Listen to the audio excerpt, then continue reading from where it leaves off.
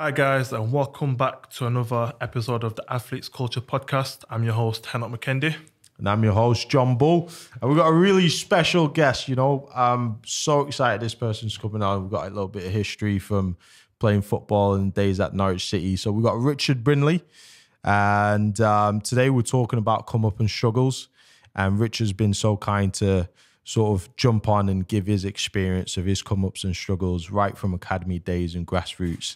And we're a bit late, so I've got to buy him a drink and a beer when I meet him face to face, and maybe a big bear hug as well. Look at him, look at that grin, beautiful. You're going to get a lot of Instagram follows after this, Richard, I'll tell you that. But Rich, why don't you give us a high level, instead of me going into my backstory of how I know you, tell us about yourself, summarize, best highlights playing in football. Okay, so in terms of how you and I met around that time, obviously, you and I met around 16, and that was at Norwich City Football Academy. That was, shall we say, the start of a football career, of what it's really about. Yeah, the good and bad. But myself, obviously, I've been playing professional football. I think I made it at 18, 19. Yeah, I went through the whole system, broke into the academy age 6, 7. And I guess I was very fortunate in terms of plan A was always working. It was obviously There was times it felt like it wasn't going to work, but plan A worked, and worked my way through the whole system, like I say, from 6 to 7. Broke into, being around the first team and all of that stuff, and got my professional contract. And then the next part was then trying to maintain it and being able to do that. So that's been the start of it all, shall we say. And obviously, there's a lot more depth into that. So for the listeners right now listening in and wondering, Richard Brindley, I've heard that name for somewhere. Give us a little bit of the teams you've been to. So Norwich City was your first professional contract. I think you moved then to Colchester.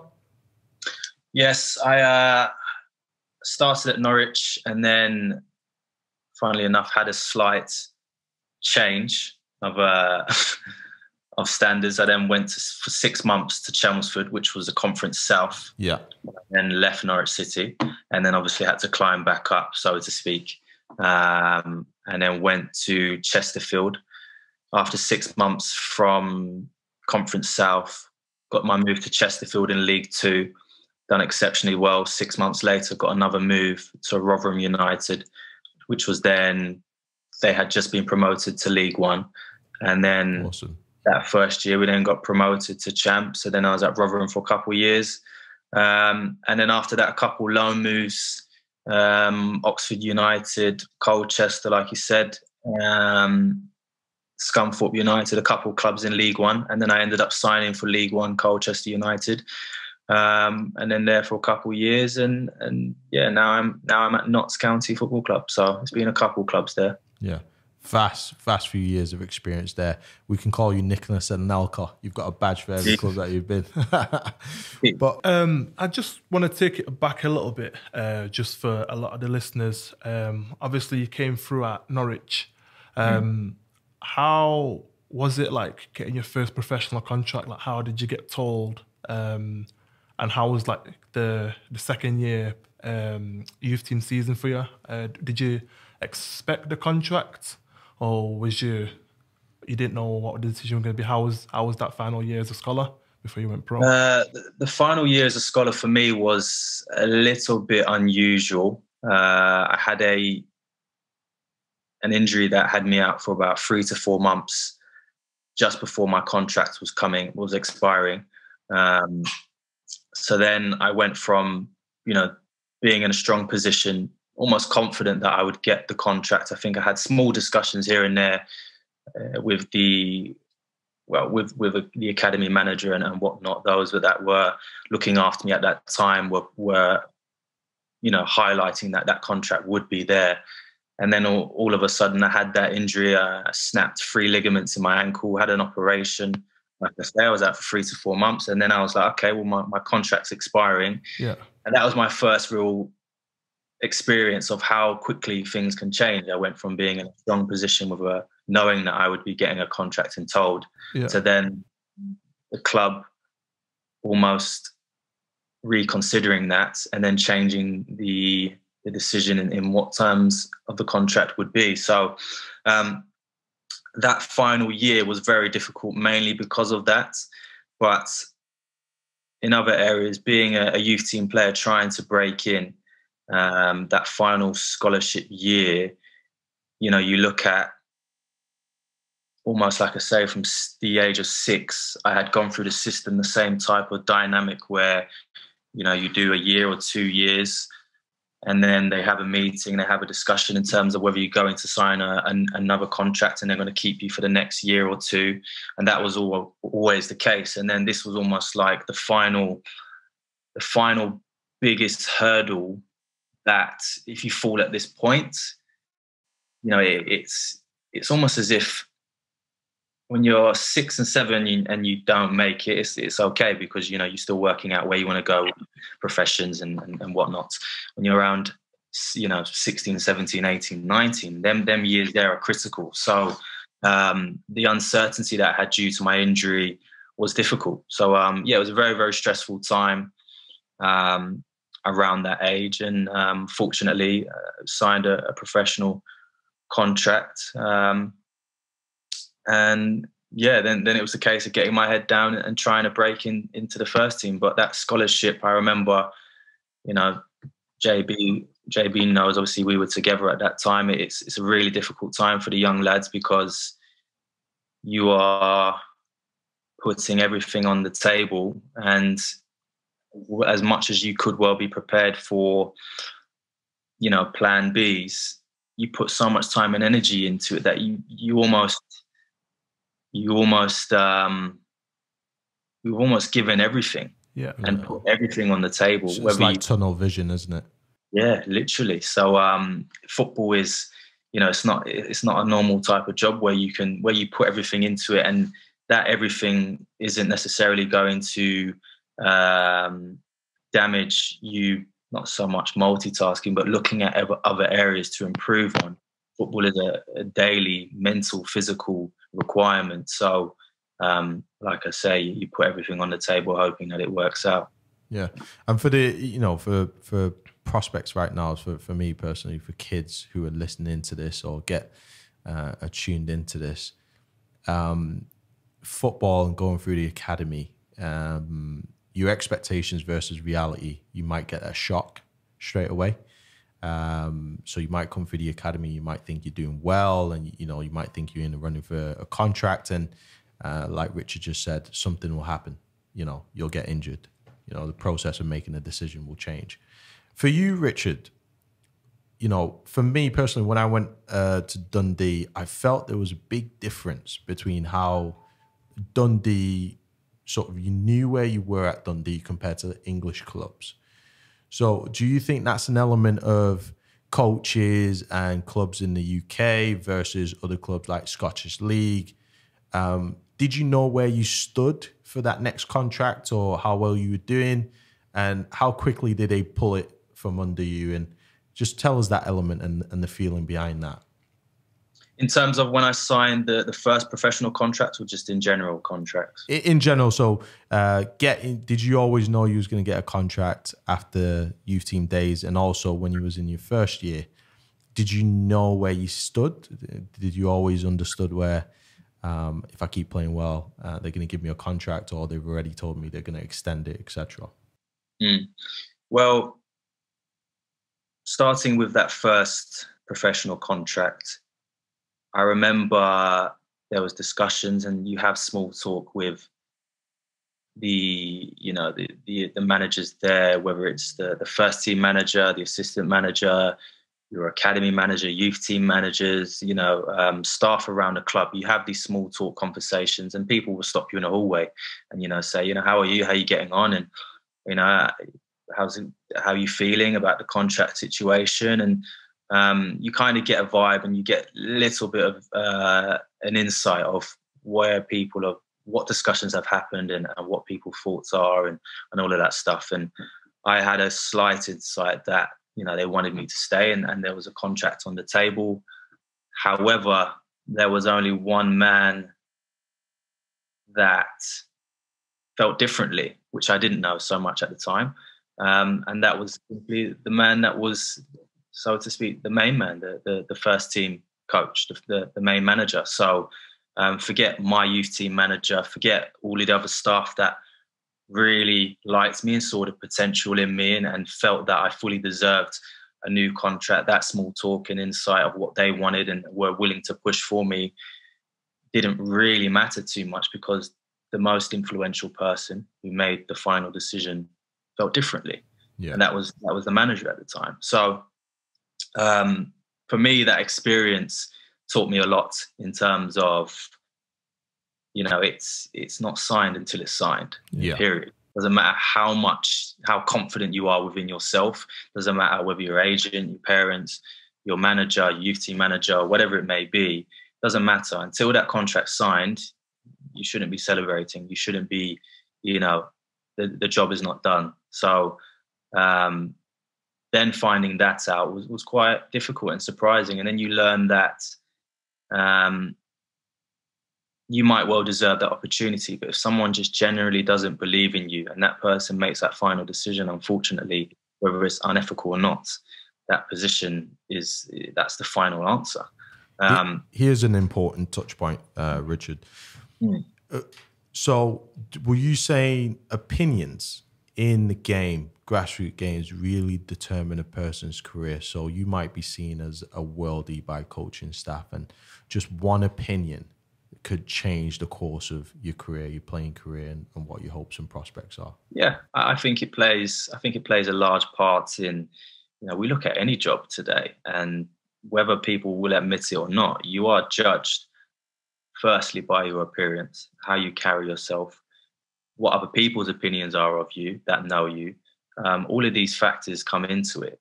And, you know, if it's a person that makes that final decision that isn't fond of you, doesn't see what other people see, or feels just generally differently about you, then unfortunately the chances are that the things are going to go more so the way that he chooses it or she chooses it. So opinions are massively important. And one of the biggest lessons that I was ever told was be careful of what labels are attached to you.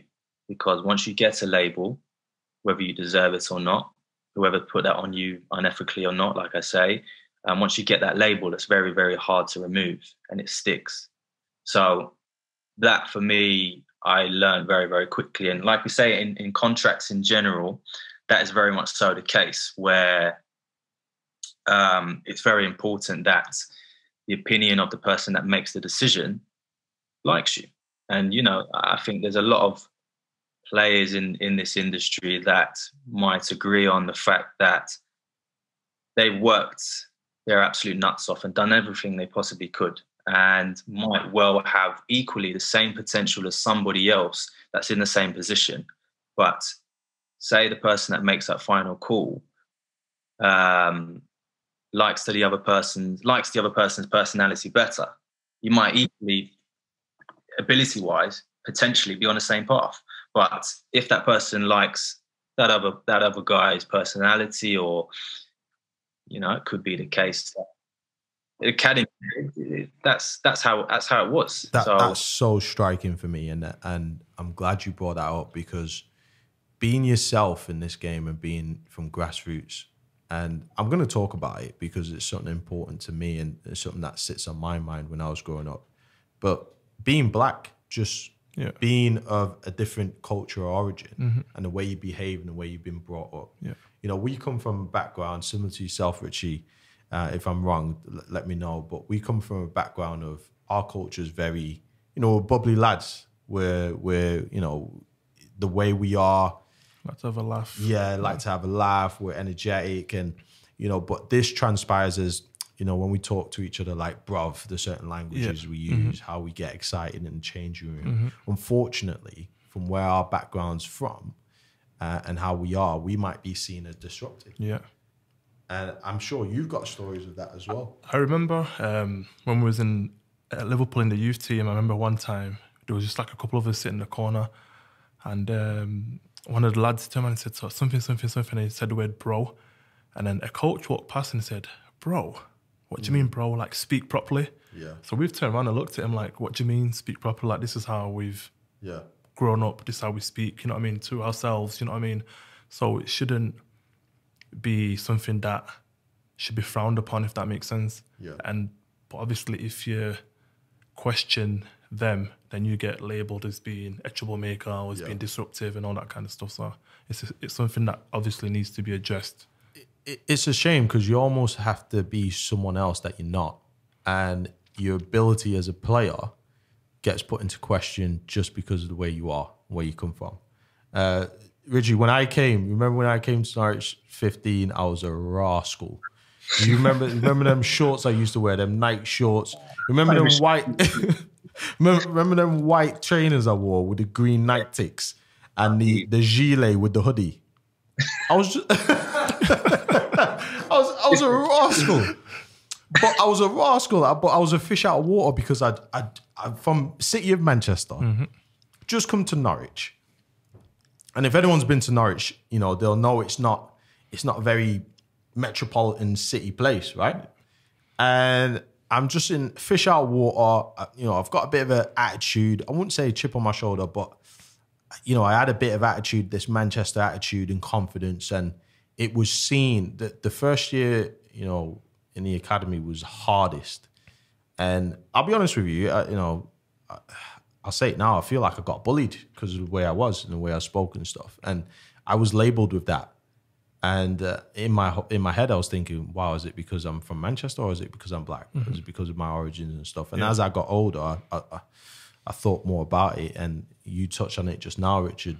And one opinion of what you like or who you are will dictate your future. And that's a shame. I think that's tragic. But it's the reality of grassroots football and, you know, going through the system and becoming a professional, isn't it? Absolutely. Yeah. One of the things I want to touch on, once you broke into the first team, what was it like? Was it everything you expected or was it just a whole complete different story? What was your journey at Norwich in the first team? It was nowhere near what I expected or what I hoped for. Yeah. Reasons being, you know, like I just mentioned, the opinion of the person that was in control at the time made it a lot more difficult because you already know. I mean, let me just explain one thing here. When I did get the professional contract, I literally had been, no word of a lie, I literally had been refused. We sat down, had the meeting. He said, you won't be getting a new contract, right? Wow. Sounds like my situation. And then this is the craziest part.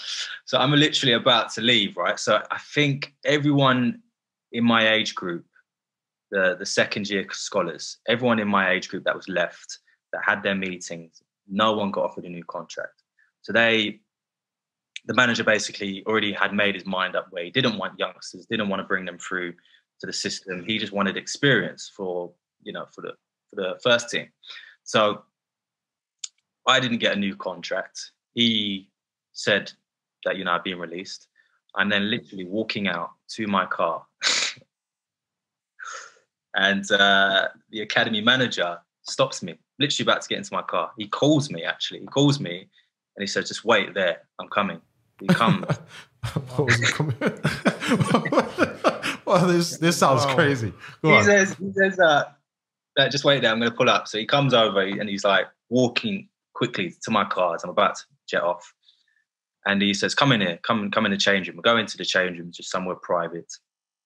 And he says, listen, I've had a chat with the manager. I told him, we can't let you go. We cannot afford to let you go. You're too good to be let go. So I've sat him down and said, listen, he needs to wise up at the end of the day. You're good enough. You're more than good enough.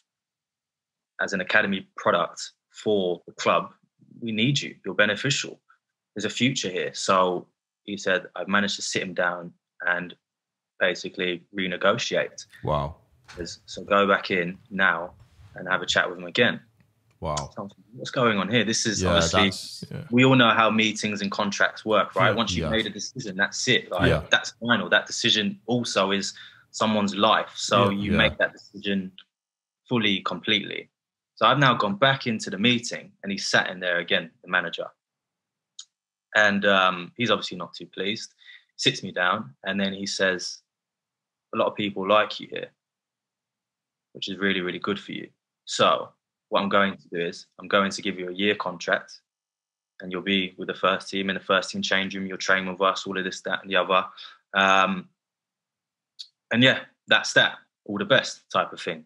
So I've gone from, he clearly doesn't want me. He's released me, to then someone having to stick their neck out and put their job on the line for him to then give me a contract. But it's almost like he's giving me a charity contract. Yeah. I'm giving you it just to say and cover my own back on paper that I've done it. But I'm never going to give you a chance, so to speak. Yeah. And I bet you had mixed emotion, but I can tell you were fuming, weren't you? Oh, mate, I was 100% fuming. For me, I was already looking to go elsewhere. I wanted to try and get another contract elsewhere. But the difficult thing is, if you haven't played, I mean, what was I, 17, 18? So if I haven't played first team games and all of that stuff, it's hard to really break into, at the time, Norwich were in the Premiership. So it was hard to match that. And that Premiership experience, the possibility of training every day with them and then possibly trying to get a loan maybe somewhere. That's how I kind of looked at it when I worked it out in my head. And I didn't have any better offers at the time. So I obviously agreed the terms. But mentally, I knew that, well, this is inevitable. No matter how hard I try, I'm actually never going to break into the first team. I'm going to get released after this extended year, this first professional year's contract. I'm going to get released after this if you're still here. So, that was before I've even started. I already knew what was going to happen. Yeah. But I had no choice but to take the contract to kind of try and set myself up after that. Mm-hmm. So, that I don't think, I know that I would never experience that ever again. It's not healthy. It's mental warfare. And, if we're talking about the mental health piece, how can you expect a player what's going through their mind? And I will play devil's advocate, because some people might be listening and say, well, you had a year opportunity. But I think what people need to realize is you're written off, and he sort of passed that down as a charity. How is that a equals, fair starting point? Yeah. To really have a shot at playing.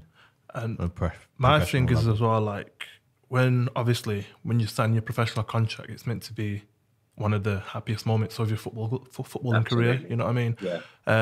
What was, let's say, like, with your family? Obviously, because I remember with mine, I went to sign up with my mom and stuff like that.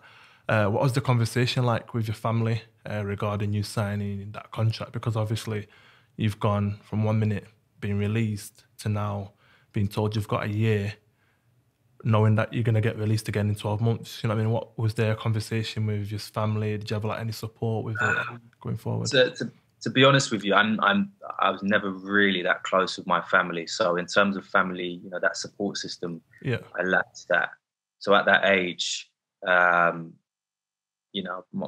parents weren't really there. My parents had moved away, and we only ever spoke when it was to discuss football, but they were, pretty much on the, on the outskirts of it all. So they weren't too, their opinions, it wasn't really much in it in what they had to say.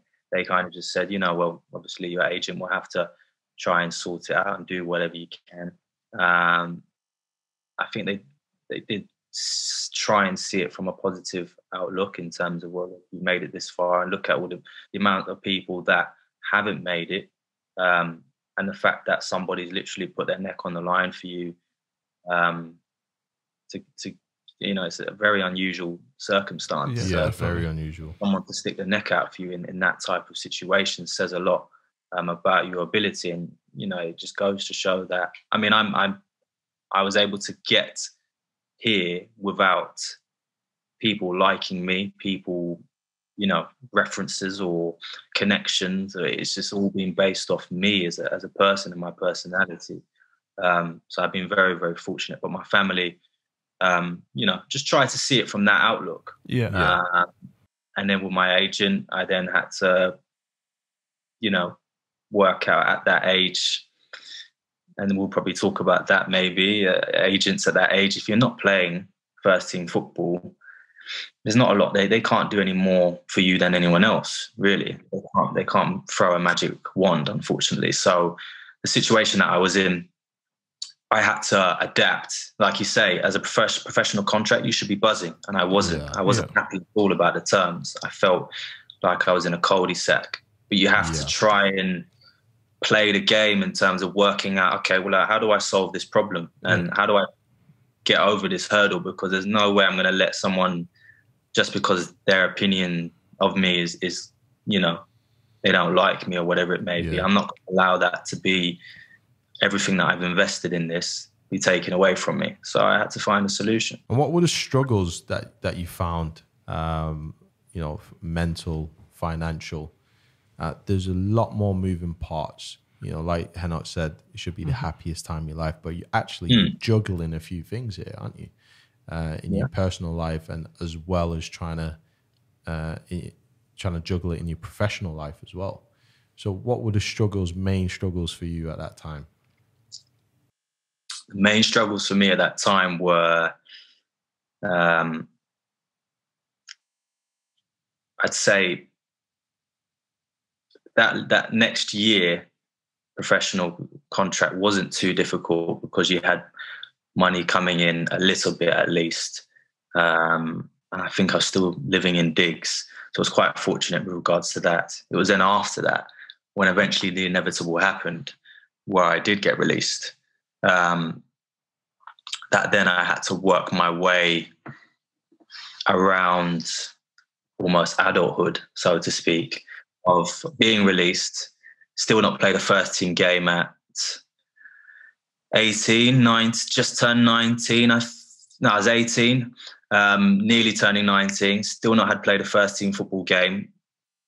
Then off the back of being released, finally, the inevitable, trying to find a club. I went from being at a Premiership club to then you've got Premiership, Championship, League One, League Two, Conference, I guess it was called then, National League now. You know, you're looking at 5 tiers. No one wanted to touch me. No one at all. And you go from... Why is that?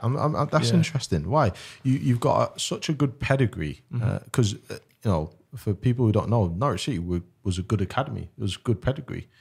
Go into more detail. So why is it that the 5 tiers all of a sudden just, you know, went ghost and stuff? The biggest reason that the only reason that I received was he hasn't played men's football, which is first team football.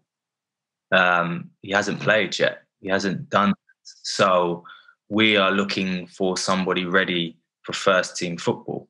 And that was always the answer for me. And I knew at 18, 19, ideally, I wanted to break into a first team. I didn't want to be in a you know, what were they calling it? Under 23s. Yeah, at the time. Reserve team. I had been doing that. I was in a reserve team from the age of 15 up until 18. So I was playing with first team players in the reserve team, in and around it since the age of 15. And I was, you know, JB would tell you, I was always playing ahead of my ages and doing exceptionally well. So then at that point at 18, 19, unfortunately not getting that on paper, that app, the appearance that says he's played a first team appearance for this club in this league, no one wanted to touch me. And to a certain extent, you can, if you see it from both sides of the coin, from a manager's perspective in those tiers, if there's no referral, they don't know you, there's no connection. Yeah. And it's how they do it a lot of the time, whether it's the agent, parent, family, friends, or the other manager that you was previously at, a connection there normally plays the deciding part to a player getting something over the line. And people always think it's just an agent. It's bigger than that. It's deeper than that. Yeah, absolutely. But for me, you know, the managers didn't want to touch me because they didn't have that. And like I say, you can understand it because think of all of the players that get released year by year. There's so many that just get left on their own. That managers almost don't have the time or don't have a system that creates time for them to be able to really look at potential properly. So they literally just do it by looking on paper and saying, he hasn't even played an appearance for first team football club yet. So although he has most definitely the potential from 15 to 18 playing for a reserve team, playing with 30-year-olds and whatever since the age of 15, like surely he's got to have something. They don't see that. They just see the paperwork. So that was the main reason that unfortunately left me in a difficult position. And then financially, I then had to wait. I mean, I had a few trials, Hull City in the Championship, and then a couple other trials here and there. Eventually, like I say, I then went to Conference South at Chelmsford City, signed 6 months, literally cash in hand. Yeah. All that, you know, it must have taken me, like I say, 6 months until that deal came along, maybe a little bit longer, 6 to 10 months.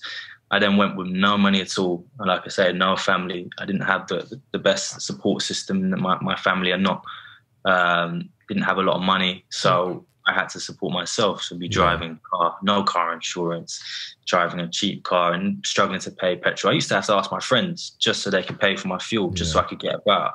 It was hard times trying to just survive and doing things that I knew I shouldn't be doing. If I get caught out, then I'm going to get charged twice the amount that I'm trying to dodge. That was the case for me, trying to stay afloat. So, And what's one thing, you know, we had a conversation before the actual recording of this podcast. There's a lot of things that I learned about you that I was quite shocking, you know, the stuff that you went through. And when we initially had the phone call and you sort of talked me through the stuff you went through, like this particular thing, I was really gutted because it says to me how many other kids like you in that situation are current now that are going through the same thing. Why isn't there a system in place for these guys to really flush out their talents? And just learning that new thing about you really did it hit home, because I was in the changing room with you when I was 15, 16. And I just find it unbelievable, to be honest. Yeah, because obviously I remember, I think it was before we was in the youth team when we was younger, there used to be exit trials, didn't they, back in the day? But then I think once we got to like youth team reserve ages, I think they got scrapped, didn't they? Now it's just individual companies. But do you think like the clubs themselves and the PFA as well can do a lot more in terms of helping, let's say, especially players at the time, let's say you was playing at Norwich and I was in the Prem, they're a big club, you know what I mean, one of the biggest clubs in the country.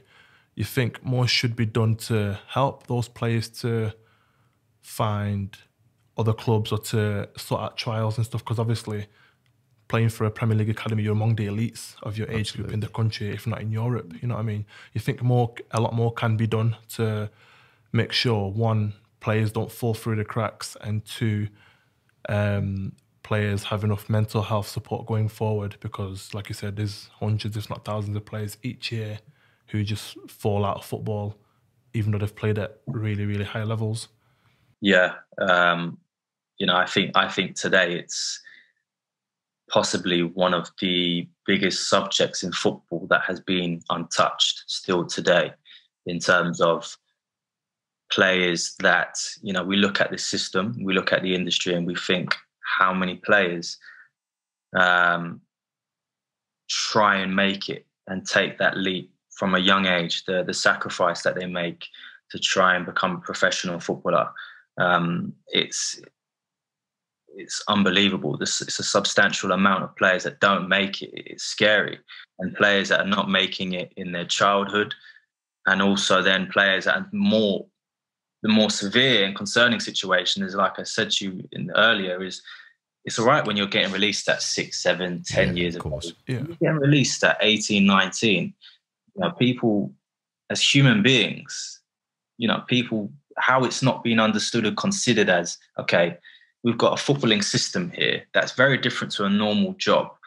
This is, this is a wonderful sport that brings so many people together and gives people opportunities. It's one of the main sports that helps people that come from, a poor background. It's one of the best that allows people that don't have the resources to be something that they want to be. It gives us the allowance to do that. And it's amazing that how the industry is built, that we haven't yet crossed that path and even really put time and energy into it. Okay, great. Listen, I don't know the PFA in details. We all have worked with them when we were academy and whatnot, and had the meetings. They come in every now and then, twice a year, whatever it may be, and that's all good. But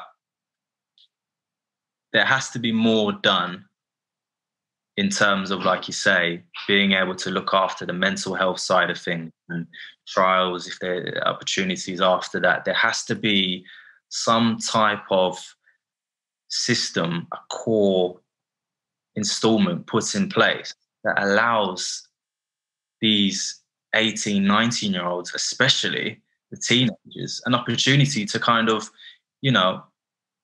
eradicate, or, like I say, in my situation, it was very lucky that I've made it, but I was in an unethical situation where someone didn't want me because they just didn't like me. Not because they didn't think I was good enough. They just didn't. They had their own plan for it. The manager had his own plan for where he wanted experienced players because he wanted promotion quickly and to get his career where he wanted to be as a manager. So he knew for work, I can't take time, and I haven't got time looking after youngsters and coaching them and building them. I just need people, men that are ready now. So he was looking after himself. And that's why it's important that we have the systems in place, because it's an industry that's very, very competitive, not only as us as players, but also the managers, and above that, where everyone that makes final decisions on us, where, technically speaking, if we look at the umbrella, we're at the bottom of it, where we are almost powerless. Isn't it frightening that an industry, football, the amount of money that's churned in the industry, there's not an infrastructure in place to set this up? It's astonishing. Right down from the FA, PFA, and look, maybe it is another conversation where we actually look at the details and the figures of what the PFA are doing, the FA are doing, but the fact that we've come this far and there's so much money in football, resources have not been allocated and infrastructure has not been built to protect the future of these kids that go from 12 all the way up to 18 adults and being, I'm going to say, left for dead. Yeah, literally. To fend for themselves. Also, do you think, like the scholarships in England, do you think they could be changed or reformed? For example, like compare it to the American way of doing it. I had a couple of friends that were at Sheffield United, good players, but they never got their pro contracts. 3 of them, they all went to America. One ended up actually playing in the MLS for Salt Lake City. The other 2, they've done their years in college, got a good degree. They've come out, both got good jobs now. They still played football whilst in college. Got a degree, and they didn't obviously make it in football, but they've come out with a good job, whilst the other one is pushed on and is now playing professional football. Do you think a system similar to that could be implemented in England to almost like, because like you said before, once you got released, you didn't really know anything in terms of like life skills or how to do this, to do that. Do you think more needs to be done in the scholarship stages in terms of developing the players, because you are 16, 17, 18, to get you ready for adulthood? Do you think more can be done? Or adding to that, setting a precedent for the scholarship scheme, a precedent that, kids understand, right, this is the next step after scholarship if I don't have a contract. This is the next step for me if I do get a contract, but I'm not going to get a look into the first team. Yeah, that's 100% a requirement, I think.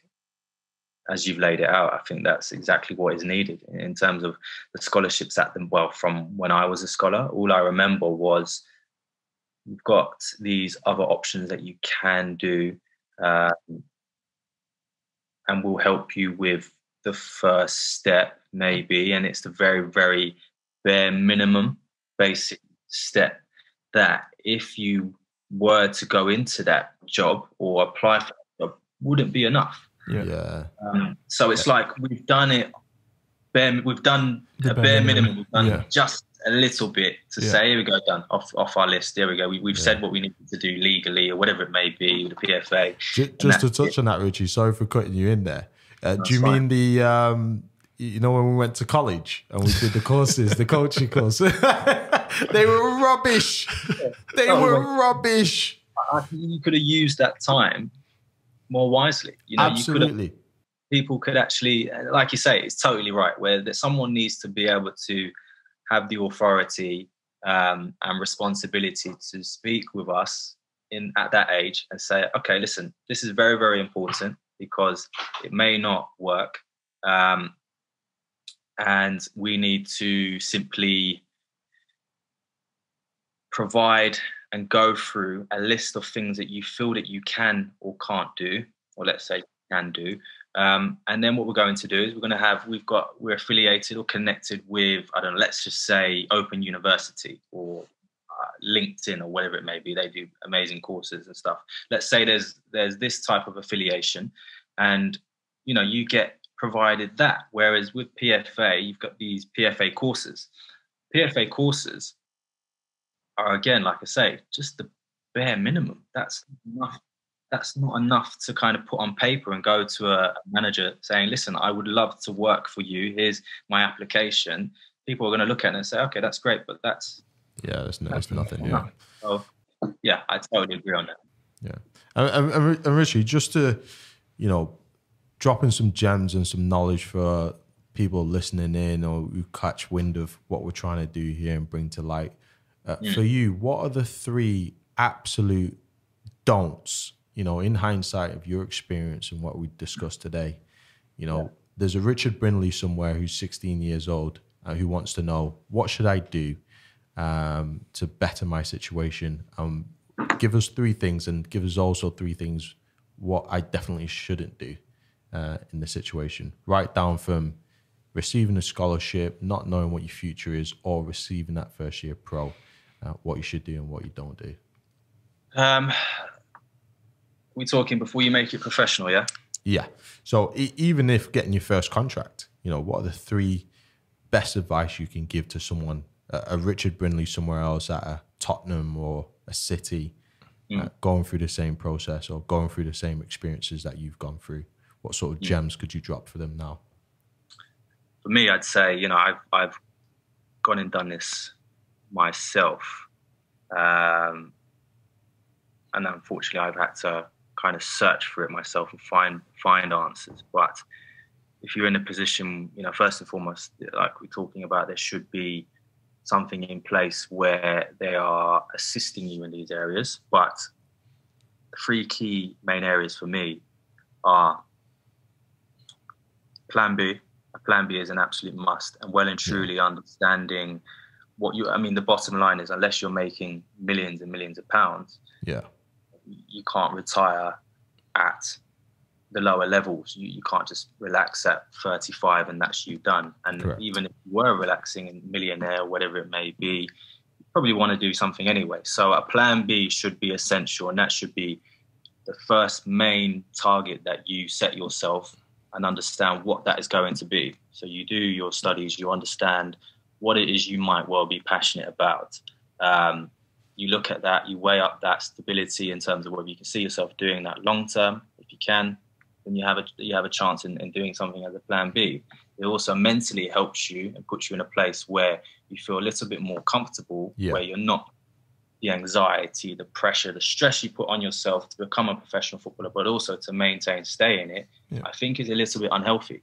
So providing that kind of gives you that little bit of comfortability and stability in terms of what you worked hard for that, and you also deserve, you know, to be able to enjoy it, not be stressed out. I know a lot of footballers that will talk about their depression or mental health because they're nervous about today's game, because the environment that they're in is the case of, it's a results business, and one weekend you're doing great, the next weekend it's a very, very stressful environment, and it causes a knock-on effect. So that would be my first point. The second point is your investments. Understanding how, that's where, a major when key. you're going Major to key. is an absolute must. And getting that, whether you like it or not, drilling that into yourself. And like I say, it'd be helpful if you had someone you could trust and there was a system in place that provided that. But unfortunately, we don't have that so much at the moment, where you have that in yourself to be able to invest wisely and understand where you can invest your money monthly, your earnings, whatever it may be. There's a certain percent that comes out of your income monthly. And if you can't do that, then you sit down with your parents or whoever may be, you know, assisting you or close to you and saying, listen, I need this X, Y, and Z amount of money being put away every single month. Annually, it will compound and all of that stuff, and you'll be in a much better position. Save for a rainy day. Yeah. Absolutely. And the third, for me, is be present and learn to appreciate it day by day. Every single day you're in it, make sure you give your absolute best. And you do your absolute best, not for anyone else, but for yourself. There's a lot of people in the industry that it's funny because we're in a sports game. It's it's a team game, but it's a whole bunch of individuals really deep down. And no one really knows that when they watch on a TV screen, but it is. It's a bunch of individuals just trying to look after themselves and their own family. And no one, I say no one, I know a few good people in this industry, so I will vouch for that. But there are many in the industry that don't necessarily want you to do better than them. Yeah. So be selfish and enjoy your lane. Yeah. Absolutely. Give your absolute best. Look after yourself. Look after your health, whether that's physical, mental. Make sure you take absolute good care of that. And work hard. Yeah, that's a major key. So don'ts. Go on. What should you absolutely do not do, Richard? Don'ts. Okay, I've got my first. I'm going to go by experience on this. Yeah.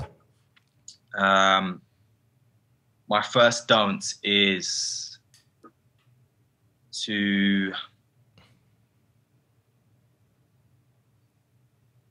keep things financial, other areas of your life, you know, whatever it may be, personal stuff. Keep it within people that you trust.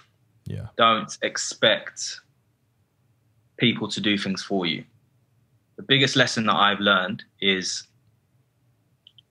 I've built connections for myself, and I've taken the time to speak to people on a level and call people, text people, ask them how they are, build an actual real human connection with people, rather than in the football industry asking my agent or someone else to build those connections for me. Yeah. So when I need these people, I can, you know, I have that middleman, so to speak, doing it for me. And I think if you have an agent doing that for me, the first and foremost, you're going to have to pay them for that. Yeah. And second, it's not a great life lesson personally, where you are simply relying on other people to do your job, to do a man's job. And for me, the biggest lesson in that is making sure that you take accountability for yourself and you carry yourself how it should be. And you make sure that you take the time to actually build that and speak with people and build a community connection within the industry yourself. So don't be a liability to yourself. Yeah. Absolutely not. Yeah. You put yourself in a powerless position. Yeah. Love that. Second don't would be simply don't take it for advantage. Don't take it for granted, and don't take advantage of being in a good position when you are doing well in a football game. Say you've signed a great contract, or say you've just got promotion, or you've had one good year. Don't ever take it for granted, because there will be downs, there will be disappointments, and there will be another difficulty. And that's just not only football. That's life, where, you know, we see that we'll have a great couple months or a great year, and then another problem will arise, and you've got to be good at problem solving, and football's the exact same. If not, the problem solving is probably, if anything, more frequent. It's a daily, weekly basis. Mentally, it's a high demand. So I would say, you know, don't ever take it for granted. Make sure you continue to just simply focus on being consistent. Yeah, that hits home because you know, for listeners in that situation, because I did it. Norwich got promoted, and I tried to ride on that success coattail, and I fell off. Working on myself, took it for granted. Major key. So if you're listening in, major key. Just because X and X is doing well, don't think that you can ride on that coattail, because there will be a bad day. Yeah. And then, you know, you've got to show for it. Couldn't agree more. Definitely. My last and most, it's cliche, but it's very, very important. It's, you just don't give up. You don't take no for an answer. I think the better you can get at putting yourself in a positive headspace and believing that you can get what you want and working hard to achieve that. Don't take no for an answer. Be persistent, be determined. You can install these habits within you. I think it can serve you in the long run. The sooner the better you install that. If I could tell my younger self at, you know, well, 18, 19, 20, if I could have changed things, what it would have been is, don't just be, I mean, I was doing extras, right? But I wasn't working on the most important things. I was just working on just, you know, it might have been things that looked good, you know, technically looked good, or whatever it may be. Work on things that really think about your game and really think about your position as a youngster, and have a look at the first team players that are in that position. See what they're not doing well enough. Yeah.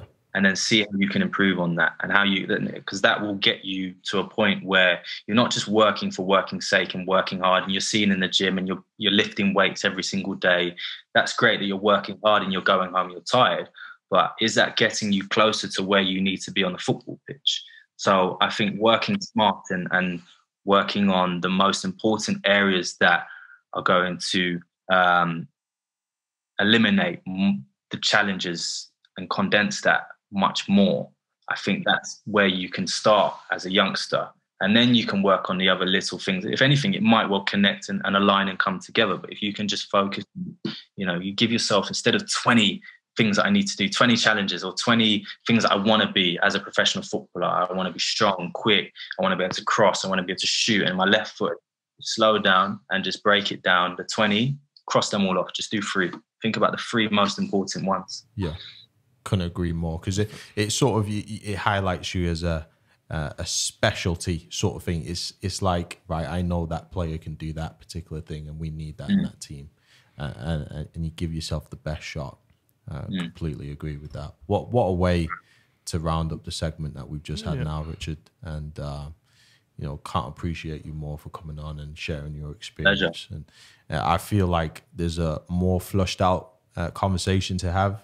In particular, like you said, the system and the infrastructure in place and what resources have been put into place to help kids. But I'm so glad you came on to highlight your experience and what people, particularly you, are going through right now as well, and what you've been through.